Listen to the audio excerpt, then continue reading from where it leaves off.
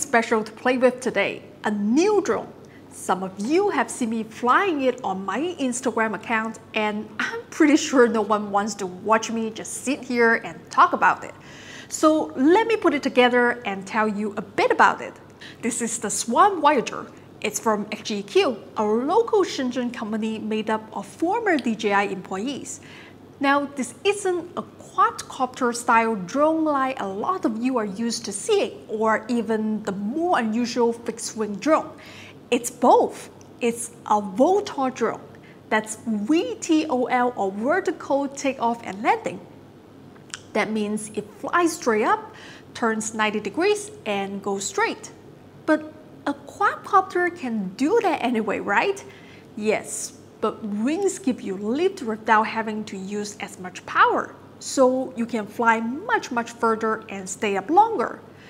Fixed-wing rotorcraft have a long and goofy history. It's quite difficult to actually make something like this work in the real world at a large scale. But at small scale, with smart computers to balance the drone and do most of the flying for you, it turns out it works really well. Okay, here it is. I'd say allow about 5 minutes for assembly. So the drone has one wing ending in these little winglets and uses 4 propellers in a tractor configuration. That means they pull the craft through the air, not push. And those are located in these nacelles at the end of 4 pylons. The body of the plane is a high-quality polystyrene, which sounds bad, but it's actually light, durable, and very easy to repair, which, if you fly anything like I do, is definitely something to think about. Although I haven't crashed this yet, it's really pretty easy to fly.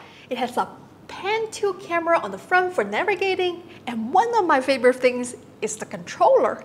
It's all in one with a screen and everything built in. No more trying to run dodgy apps on my phone and link everything up or any of that nonsense. I'll get into that more in a minute. For now, let's get out of this stuffy workshop and do some flying. I asked the folks at XGQ for a CAD file of the Swan Voyager fuselage. Using that, I whipped up a 3D printed mount for my 360 camera. The 4K camera that the drone comes with shoots decent quality video, but I'm not good at flying and aiming it at the same time. If I mount my 360 camera, I can compose my shots in post-production.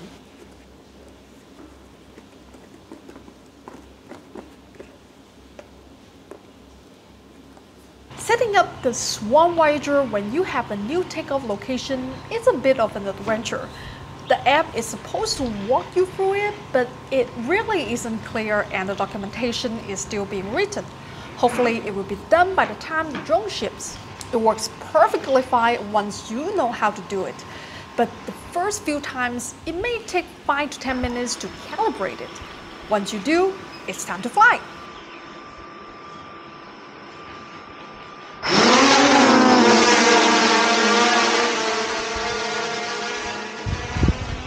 Since the Swan Voyager is a VTOL drone, it goes straight up, then turns 90 degrees and goes forward. That's all automated. You don't have to do anything. This is my neighborhood in the Longgang district of Shenzhen. I am in the upper middle class community in the middle of a very working class area. We are on the outskirts of Shenzhen. I know parts of it look a little shabby from the air. A lot of these buildings were built 20 years ago with substandard materials and are scheduled for redevelopment.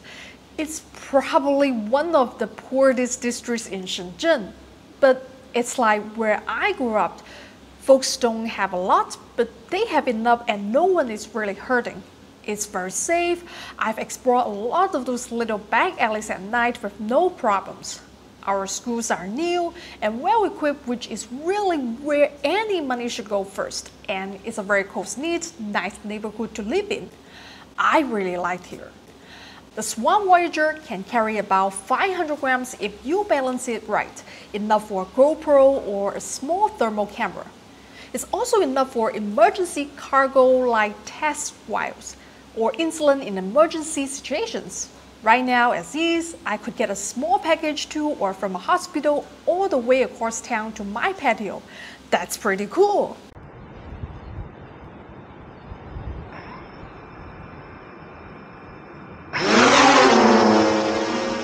Okay, now if you've ever flown a quadcopter, here's where things get a little different. The great thing about the Swan Voyager is that with its 5,500 mAh battery, it can stay up about an hour compared to 20 to 30 minutes for most quadcopters in the same price range. But it can only do that if you use it in airplane mode. As soon as you hovered, it starts burning through battery just like a quadcopter. So all your video shots should be framed around continuous forward movement. The Swan Voyager flies at around 11 to 25 meters per second.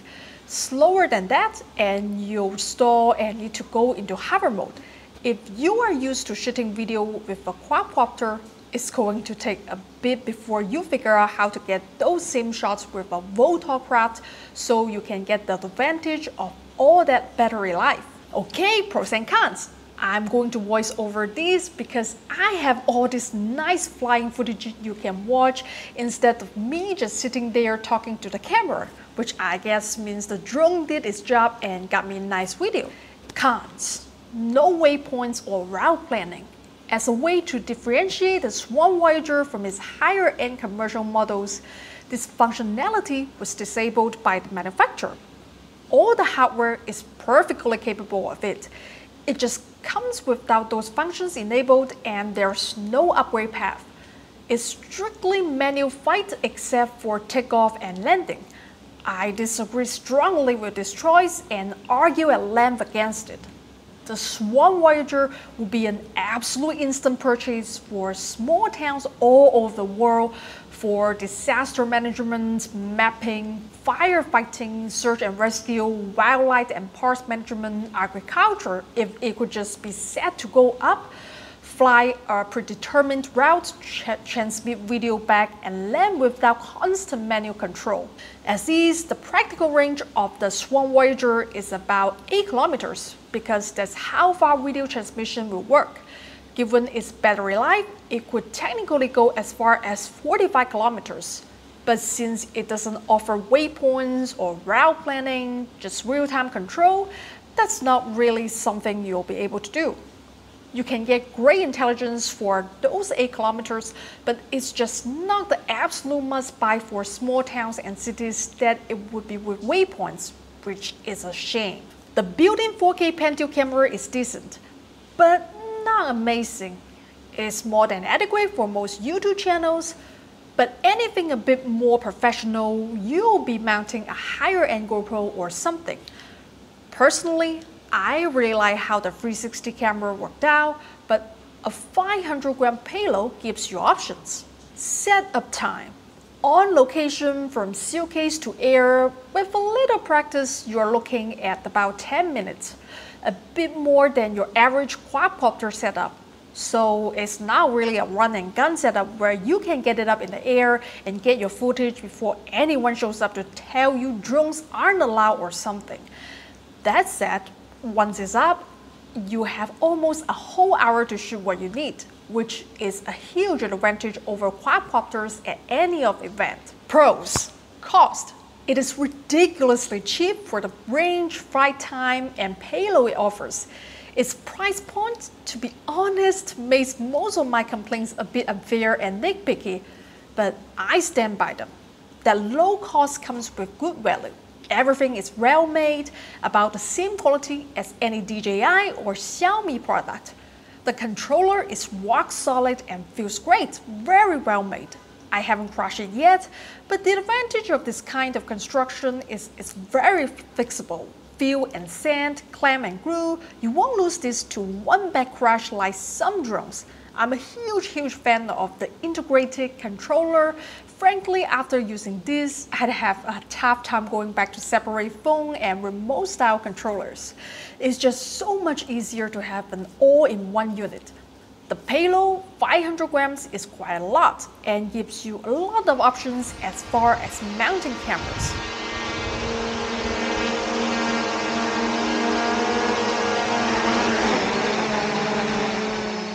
Final verdict. For me and my channel, the Swan Voyager is great. For you, it really depends on what you need a drone for.